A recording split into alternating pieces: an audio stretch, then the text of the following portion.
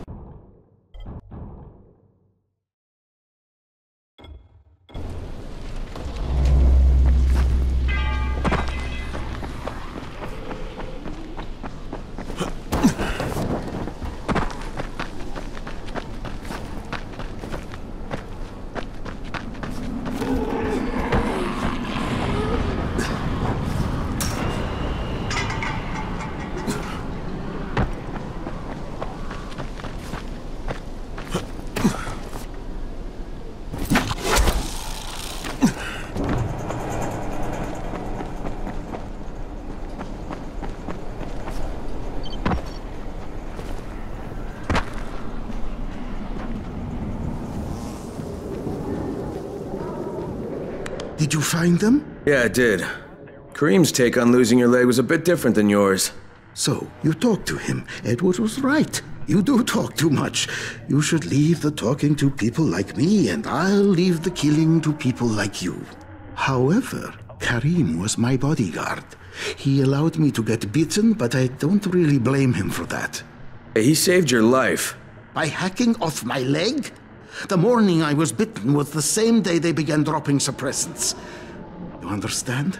I told him the antizin drops would begin within hours. All they had to do was wait. Instead, he listened to that idiot doctor of his, and Kareem held me down as the butcher chopped off my leg. Now he thinks I should fly him out of here. Yeah, well, I told him that's not gonna happen. You should have killed him. How about you leave the killing to people like me, huh? Quite right. I can get you out of here, Crane. Maybe I like it here. More likely you've made your own arrangements. Well, they won't work. You've been bitten. I can see it in your eyes. You'll never get past the NCOR quarantine. Past what? You see, you have no idea what's going on in the real world. Whoever you think you know, they're not political, and that's the only thing that's going to work now. You don't believe me? Then think of it as an ace up your sleeve, a backup plan.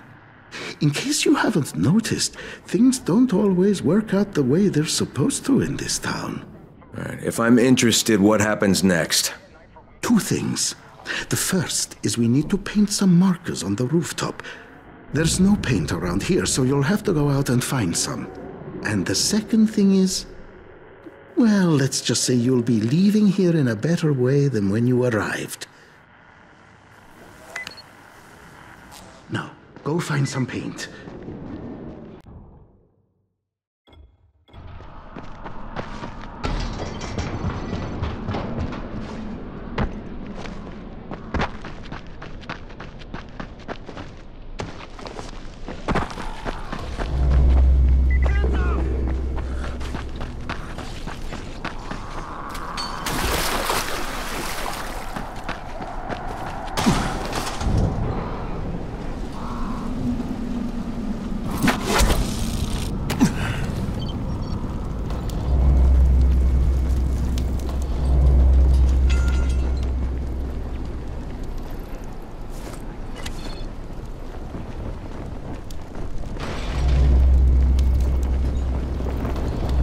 Deal?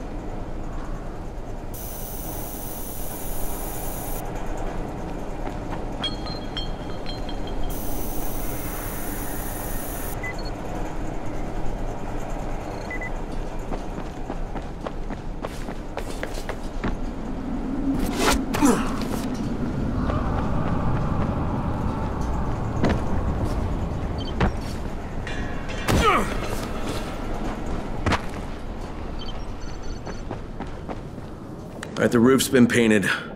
Good. Now there is one last thing.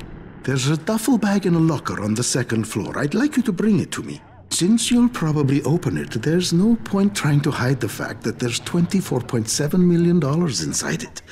1/3 of it is yours, if you can bring it back. Why doesn't Edward get it? There are too many biters there. I can't risk losing him. We'd be completely defenseless. And this money's yours?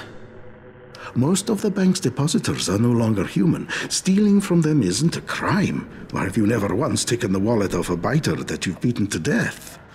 Okay, I'll recover the bag, but there's no calling in the evac until I say so. When I bring back the money, I'm taking the radio.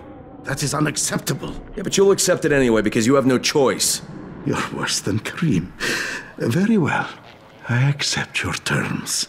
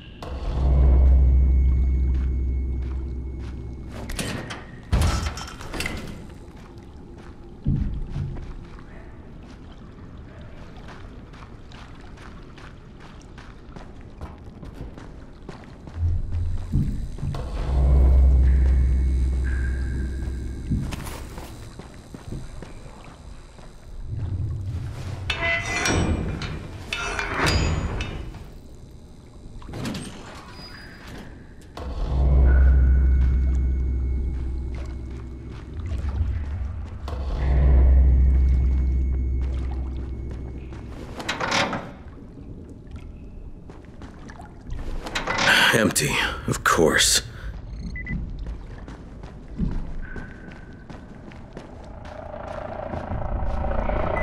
Sorry, Crane. I had no choice. Kareem said I was a fool to trust you. It's not what you think. I would have taken you with me. I contacted the evac when you were off getting the paint. I had to tell who would be on board, so I gave them your name.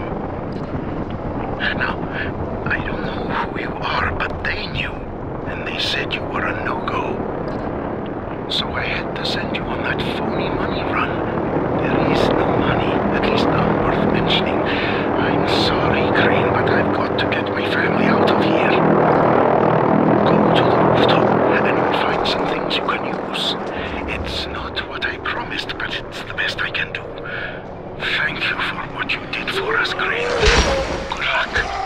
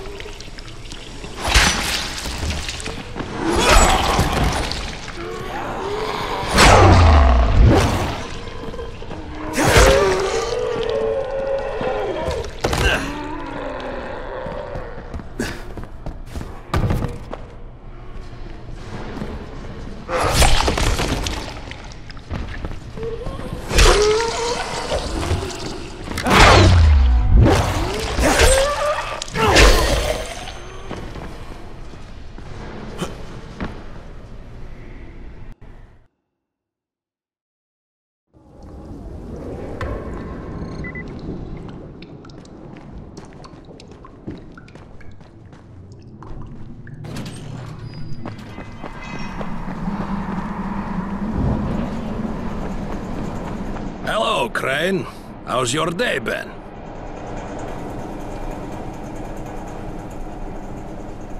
Hey, I thought we had an understanding. I think we have a better understanding now. But if you want to shoot me... Another time, maybe. He did leave you a few goodies. I was going to nick them, but I thought, no, Crane's earned them. Let him have them. Well, you're almost okay, Kareem. Almost. Until next time. Good luck, Kareem. Exactly.